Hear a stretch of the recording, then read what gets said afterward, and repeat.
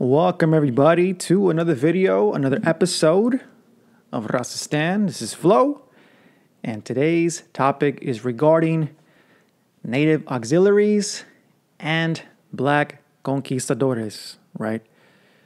So when I first came across this, to me, it was actually really interesting because it was a concept that I, didn't really think about, but as I dug more into it, and especially after my last video that I posted, it made a lot of sense, right? I know the last video got a lot of flack, got a lot of comments, right, in the section, which is great. I always welcome those who disagree, of course. But this one is even more interesting to me because when you think about the conquest of the Americas, usually the narrative is that the Spaniards and Europeans came here and just wreaked havoc and basically destroyed societies, which they did. Again, I'm not going to deny that. Like I said in the last video, they definitely did a lot of that stuff, but they could not have done that stuff without help. Okay, so for example, when we think about the conquest of Mesoamerica, specifically Mexico Tenochtitlan, we always hear about Cortez and even smallpox, right? And the great European swords and weapons and dogs and all that stuff, which contributed to the conquest. But one thing that's often left out in this conquest is native auxiliaries, right? And what does that mean? Native allies, indigenous peoples who helped in the conquest. Now, this might be troublesome for some, this might be controversial for some, but again, there is evidence, plenty of evidence of this. And again, I will post all the stuff in the video, the links, so you can see them, okay? So according to some of the sources that I read, Cortez and his men, those who conquered, again, Mexico Tenochtitlan, had at least 40,000 native allies, okay? And that's a very conservative number. Higher numbers estimate even up in the 200,000s, which, we don't really know. But a lot of these native allies were actually Tlaxcala, right? And again, for those of you who do know the history of Mesoamerica, you know that the Tlaxcala were rivals of the Mexicas, so it would make a lot of sense as to why they would join the Spanish, right? But it didn't stop there, right? You would think, well, they just conquered the Mexica and that was it, and, they went about their way. No, it didn't stop there. As a matter of fact, a lot of these native allies continued on further conquest of Mesoamerica. For example, Guatemala in the Mayans, in El Salvador, in Cuscatlan, if I'm correct. I think it's the Pipil natives, if I'm correct. And they continued and helped the Spaniards, right? So you might be thinking, well, why would natives even participate in this? Well, what's their motive, right? Because a lot of people think, well, natives were all united, they're all trading, and they did do some of that stuff, obviously. But for the most part, natives, just like Europeans or Africans or all over the world, they were not a unified people. They were different nations, so they warred with each other. They had rivalries. They saw each other as, foreigners to some extent, because again, they all spoke different languages. Very similar in some cases, but they were not all best friends like people think today, right? Indigenous unity is only possible today because of the European conquest of the Americas. And again, natives also contributed to that. Okay, so again, and they were not just Tlaxcalteca, they were also Mexica, also participated in some of these conquests, right? In the Purépecha kingdom, you had Mixtecas, you had many other natives that contributed to this conquest, right? Again, you have to ask yourself why. One was, again, they had rivalries with these people, but also, according to the book that I read, it said that they were trying to settle old pre-Hispanic debts or quarrels they had.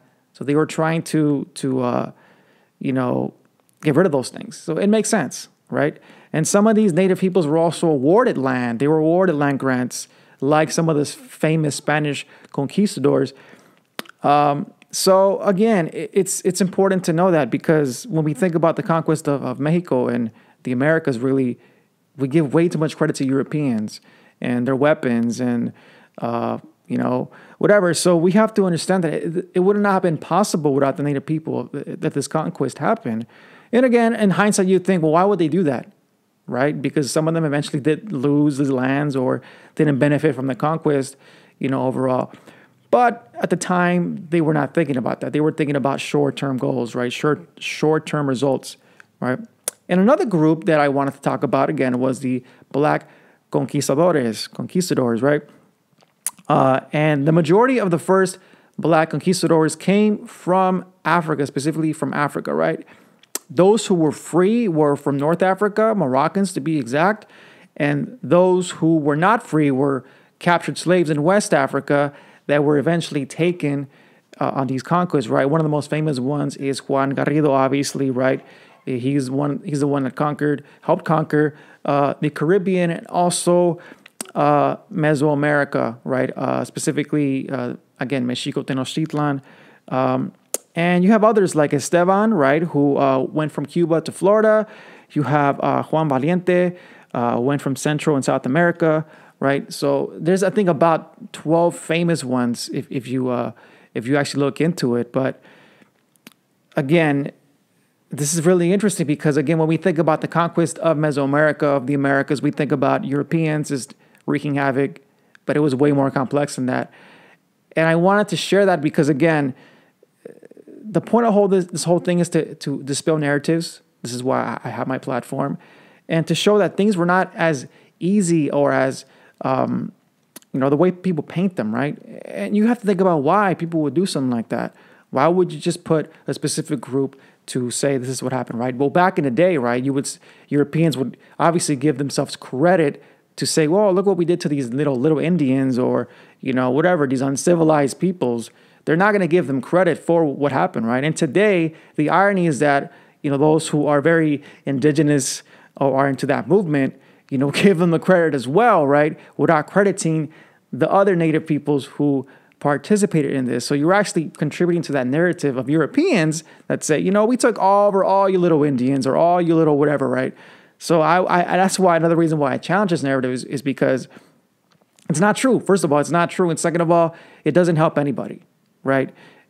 So I just wanted to share that to show that this conquest was way more complex. I know I talked about smallpox last week, but again, native auxiliaries and African conquistadors, and specifically from Northern Africa and West Africa.